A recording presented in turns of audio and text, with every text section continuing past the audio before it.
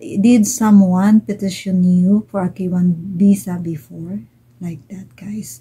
And then they are asking when if you say yes. Okay.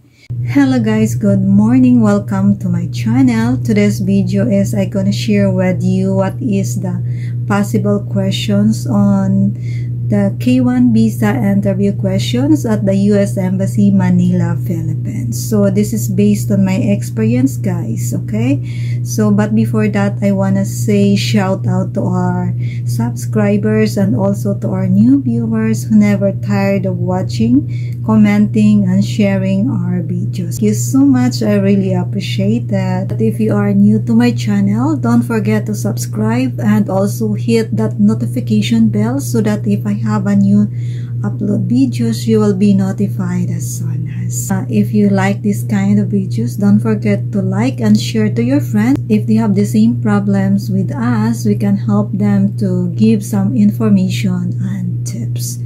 So let's go back to our topic. Disclaimer, this video is for educational purposes only. So let us further ado, let's start. Hello guys, I'm back again. This is Travel Discoveries.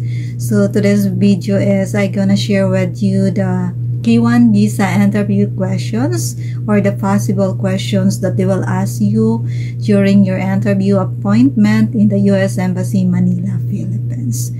So this is based on my experience, guys, during my interview appointment. In the interview appointment, guys, the inside the US Embassy is like the same on the airport, that it's like glass window and they are using a microphone so you can hear it what is the questions that they are asking to you. Further though, let's start. There is two types the console they are asking to you. So the part one is all about you, the beneficiary, and the part two is all about the petitioner or your fiancé or husband.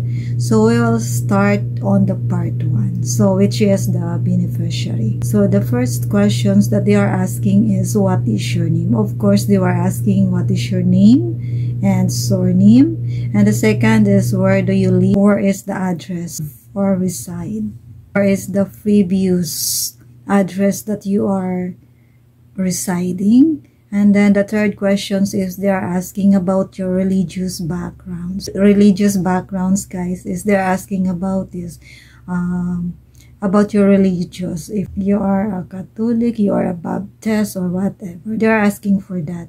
But in some console, they never asked. So again, the console is not the same as the others. They are asking it, the others is not. So it's better that they'll memorize this because who knows, they will ask to you too. So the fourth question asking is what do you do for a living? So they are asking it means if what is your work. Okay, so the next questions is did you work outside the country?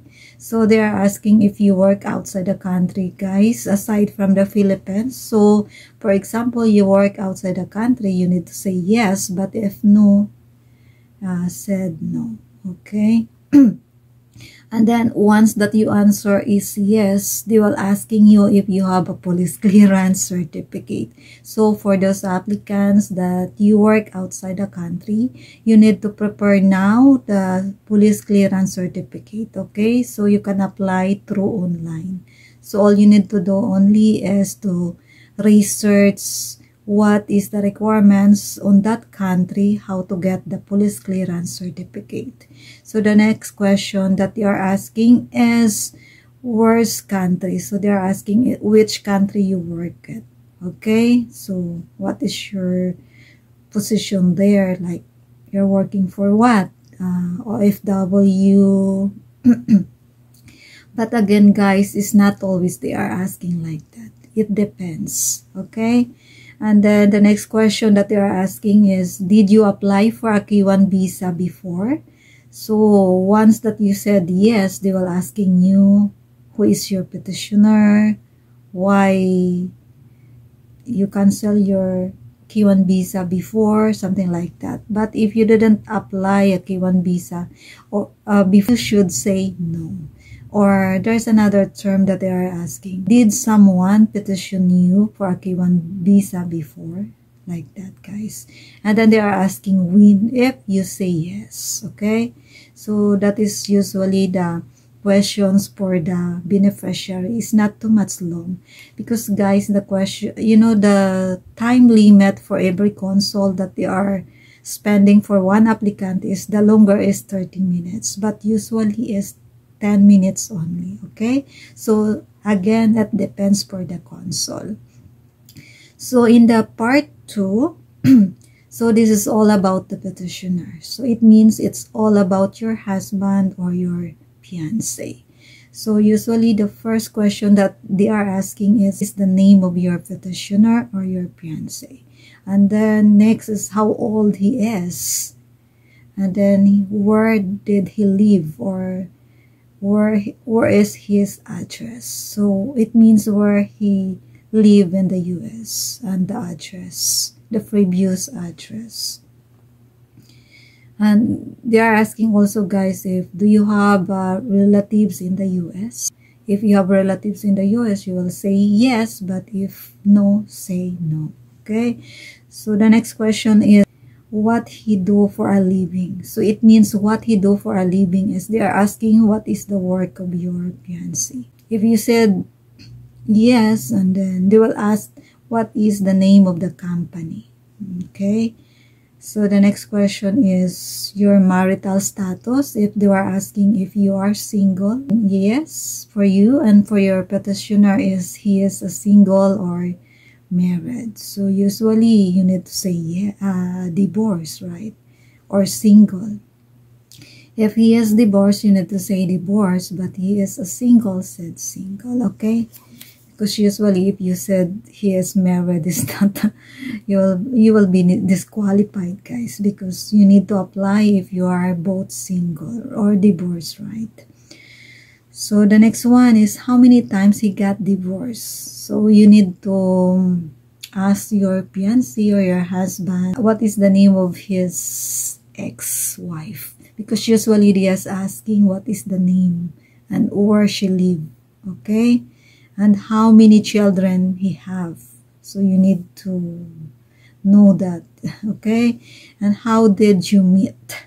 So it means how did you meet. It means how you meet your husband or your fiancé, either online dating site or a friend's introduced to you, or you meet in Facebook or whatever. What is the reason, guys? Okay, so and then where did you meet. So this is again, where did you meet. It means the first time that you met. Where did you meet?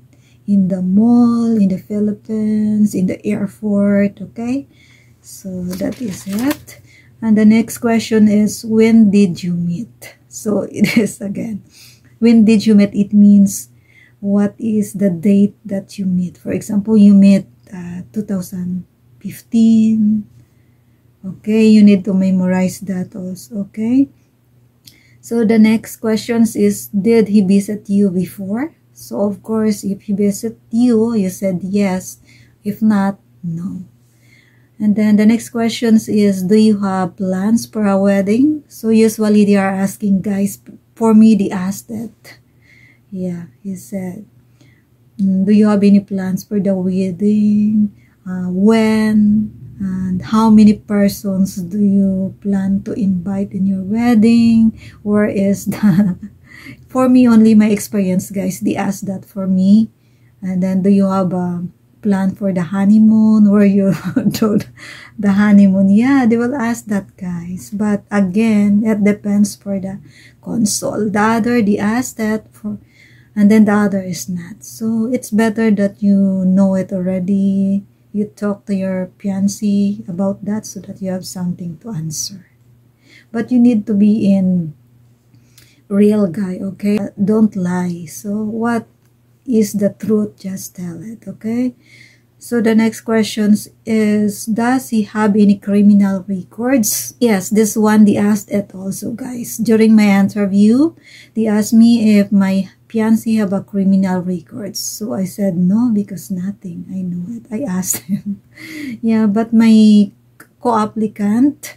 I heard also the consul because he is in the window next to me. The consul asked if his fiancé have any criminal records, and he said, I don't know.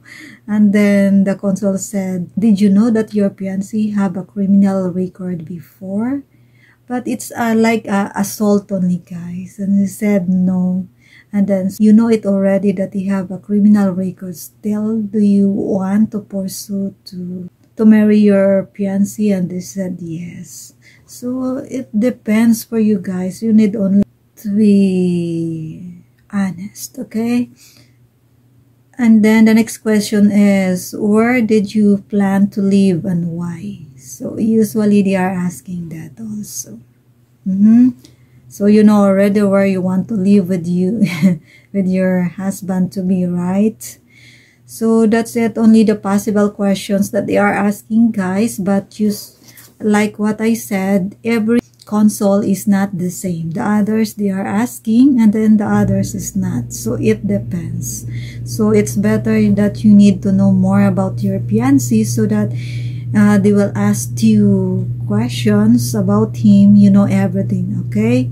And also I will give you a bonus tips based on my experience only, okay? So during your interview appointment, you need to go early, guys, because when you reach to the embassy, there is a long line, okay? So for me, I went so really early, like around 4 a.m. guys. I'm there already, but I was so surprised because there's a lot of applicants already in a long line. So imagine, so it's better that you go early in your time schedule, okay? Just don't bring a bag because the bag is not allowed inside the U.S. Embassy. So you need to leave it there. So there is no baggage counter there that you can leave your bag.